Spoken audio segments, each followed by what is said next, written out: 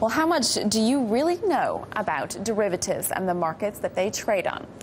Well, if you understand how your bundle of investment-grade securities was put together, or do you understand how your electricity forwards were priced, or who's insuring your credit default swaps? Well, you probably don't know how much your bank is charging you for them, or who they're betting against you. Well, this lack of transparency proved to be a fatal flaw in the system during the financial crisis, when owners of subprime bonds and default insurance had no way of knowing just how much toxic debt they were exposed to. But regulators now want these opaque and complex derivatives to come out from the shadows and go through central clearinghouses instead. Well, that would force the people who make them up to stand by what they've done, putting up a certain amount of capital and guaranteeing that they have the funds to hold up their end of the bargain. Well, 100 years ago, CME Group was getting started as the Chicago Butter and Egg Board. Well, now it's one of the world's most sophisticated financial exchanges, and it's looking to take advantage of the new rules. Well, I spoke with the chief executive, Craig Donohue, and I asked him if the crisis would have been less severe if the rules on clearing were stricter.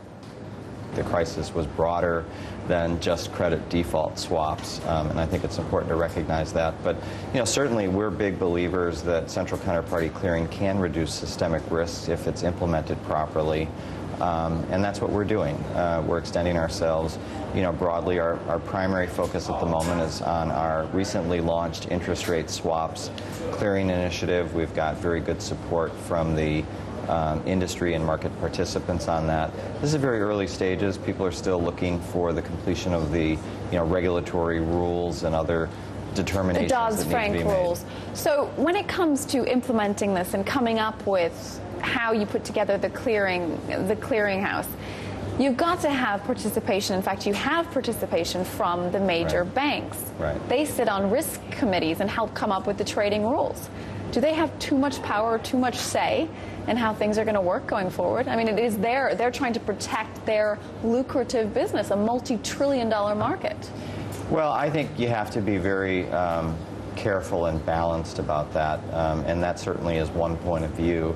But they also have a critical interest in assessing the risk of the clearinghouse, because ultimately they bear the risk of the clearinghouse. It's a mutualized risk structure, and so we guarantee the performance of all obligations to buyers and sellers.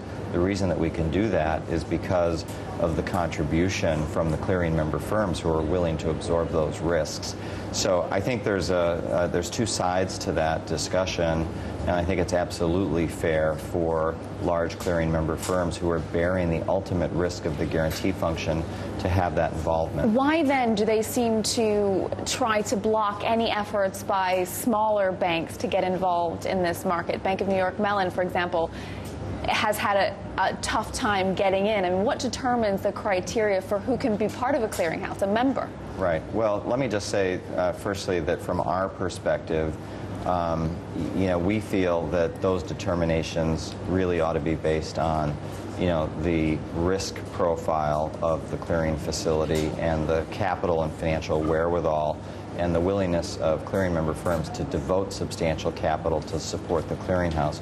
Our fundamental belief is to be independent and neutral among all of our clearing member firms, and to provide an open clearinghouse facility that a broad range of firms can participate in, subject to the fact that you've got to be willing to contribute the capital and be able to support the risk of the clearinghouse.